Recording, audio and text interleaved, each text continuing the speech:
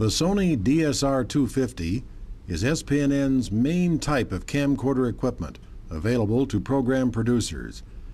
Because it can use both mini DV and larger, longer-length DV cam tapes, it is excellent for making documentaries, recording church services, and other event-type shows. This video will show how to set up and operate the camera in the automatic mode. The first step is to place the battery on the back of the camera, remove the lens cap, and turn the unit on. Just to the right of the on-off switch is a 3-position switch that moves up and down.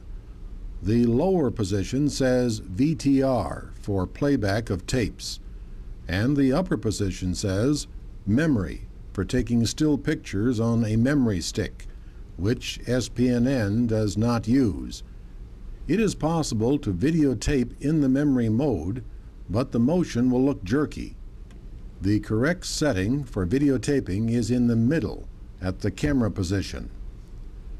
From a video setting standpoint, the camcorder can become totally automatic.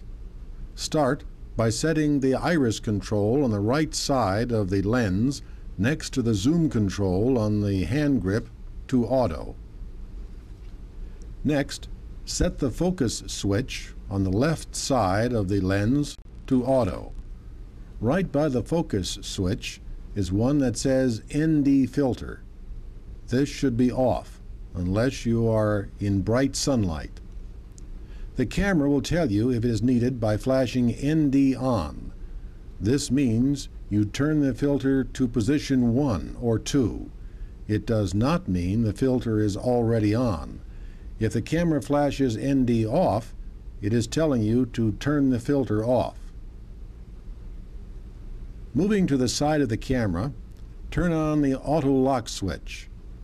Once this is done, you don't need to set the focus, exposure, gain, shutter speed, white balance, or AE shift.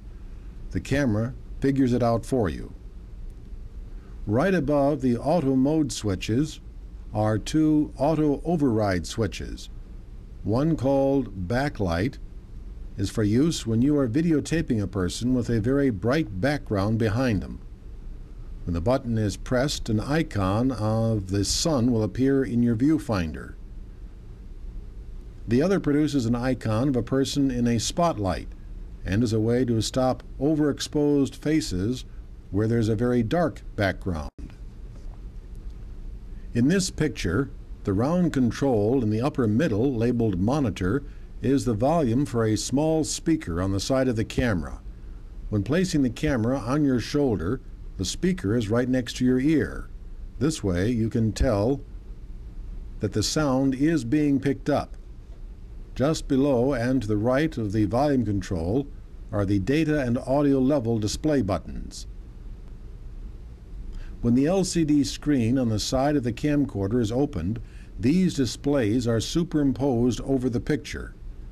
The displays are not recorded on the tape, but offer information to you while shooting. If you don't want the displays, they can be turned off. By the way, the switch just below the display buttons marked zebra should be turned off unless you understand how to do manual exposure settings, which we don't cover in this video. The DSR 250 has its own microphone mounted on the top of the camera, called the onboard mic. It's a high-quality, directional, shotgun-type mic with a wind shield.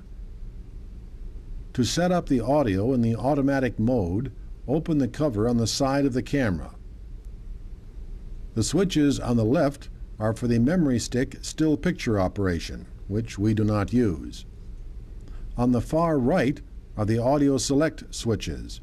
In the upper position, the automatic level control is activated.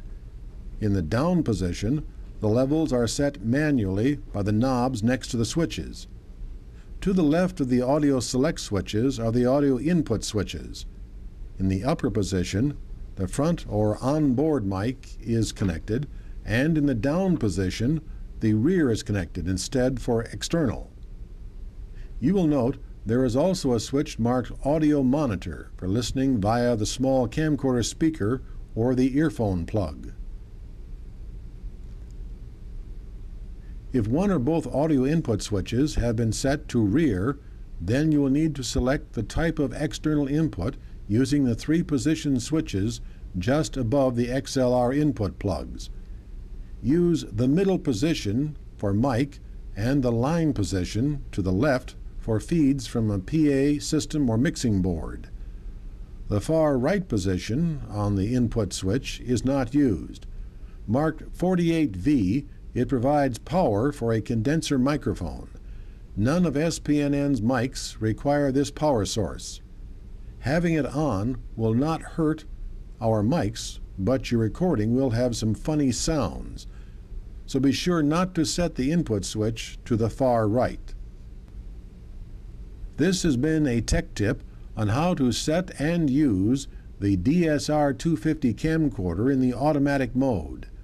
Of course, if you don't remember from this video how to change the settings to the way you want them, don't worry.